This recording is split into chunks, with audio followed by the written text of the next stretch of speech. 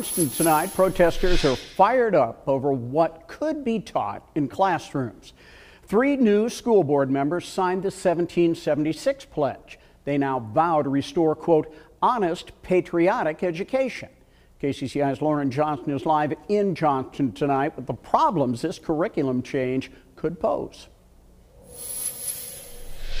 That's right, Steve. This same initiative sets to dismantle critical race theory and the 1619 Project, and some fear that this could be very harmful to students in the district.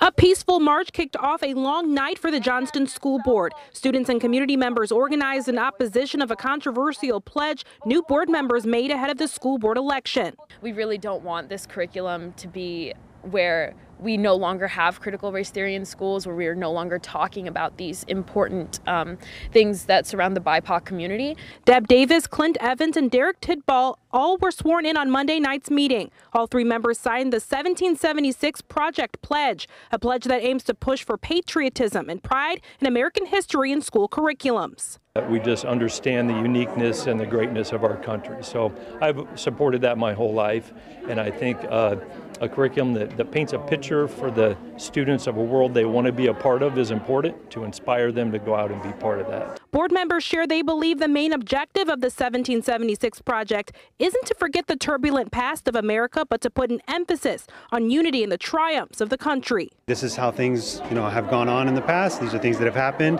They're real, but we're all working together to get to the to the top of the mountain, and that's how I look at it. The pledge also sets to overturn critical race theory and the 1619 Project, both seen as divisive topics by the Iowa legislature. Some felt a new perspective could oppress students of color in the district. What is the morality behind pushing years of systemic racism, hatred, and injustice back into the past and ignoring it and teaching students to move on and to forget? Others felt these new members deserve some understanding and consideration. I know that you're here and you're angry.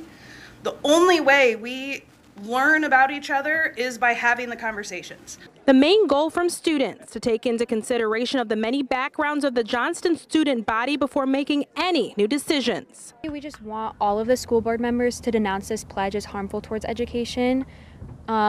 Ideally, we would like the signatures that are already there to be removed and for them to take a different stance.